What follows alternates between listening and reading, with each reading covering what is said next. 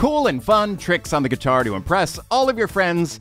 Guitar lesson and tutorial. Today we talk about chord harmonics, and you should follow if you're not following. The only thing we need to remember here is that at the 12th fret, everything repeats. In other words, your 12th fret is the same as your open strings, just higher octaves. So in other words, your 3rd fret down here is the same note as your 15th fret on that same string. It's just a higher pitch. But we can use that to our advantage. There's a really cool technique, especially in classical guitar, hence the ugly long nails, where we actually pick the string with our thumb, but we're resting our index finger right above a fret like we would for a harmonic anywhere. Only this time we'll actually have a chord down here that we have set and locked, and we will follow 12 frets above each of those notes that we have locked into the chord.